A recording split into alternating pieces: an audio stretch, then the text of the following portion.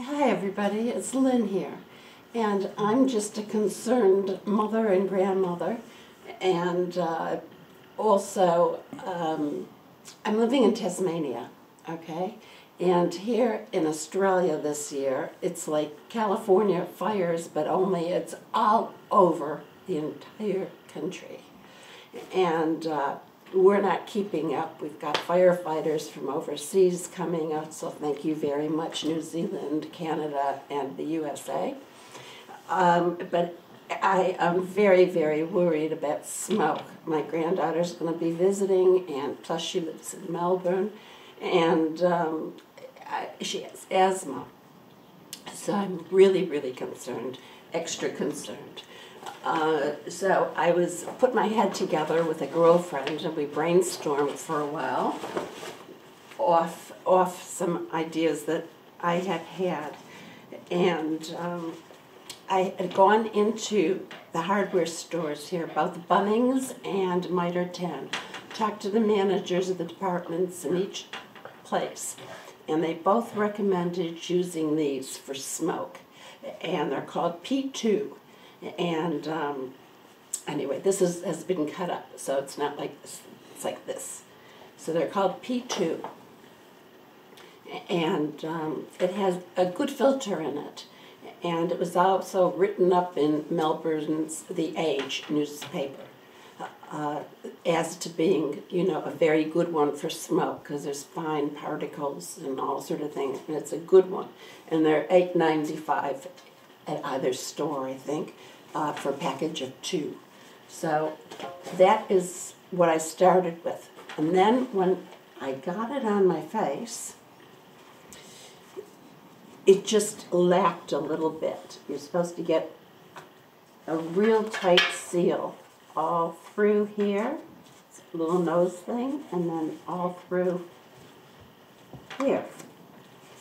And I adjusted this strap. I put an extra little loop in it to make it shorter so that it would be tight on me. And I was very proud of the setup. And I showed a girlfriend that has worked in intensive care at the hospital as a nurse. And she said, you know, it's just not, unless there's tight suction, like if you put the mask over your face, inhale and create the suction, it should stay on your face, okay? And she was very reluctant that these would actually seal around the face very well. And then she said, and what about smoke in your eyes? This will not do anything about smoke in your eyes. And also, how do you eat? Good questions, okay? So I started thinking about it and thinking about it, and I pulled out my old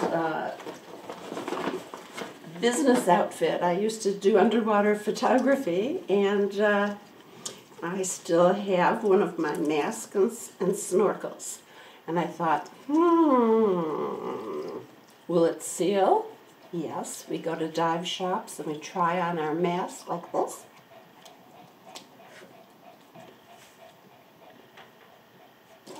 Yep, it seals. Okay, one bridge crossed.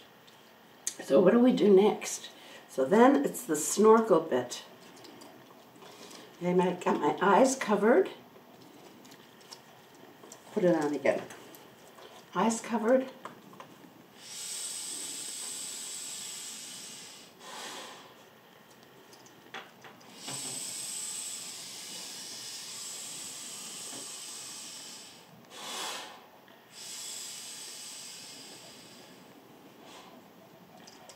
Okay, that's the pattern of breathing. Deep, long breaths. And it works. It works. And see that? That's the filter from off here. Removed. It's, you know, like that. Okay? And I put blue tack all around it and sealed it all up really, really, really well. Now, I'm not saying that it's heat-proof, because we do know things like neoprene and other plastic and blue tack It's all going to melt in the hot if a fire's there. However, for smoke, it seems to me a great idea. Okay, and I'll give you a tip. You'd want to have some lozenges with you. Get a few packs of lozenges to have in the house over summer. And keep that in your mouth with the snorkel. And I think we're set, hey? Wishing everybody a very safe bushfire season, and may you all come out of it well. And if this helps, so be it. And you don't really have to buy too much things that are special. Most people living around the coast have things like masks and snorkels. So let's just revise, reuse, and keep ourselves safe. Good luck to you.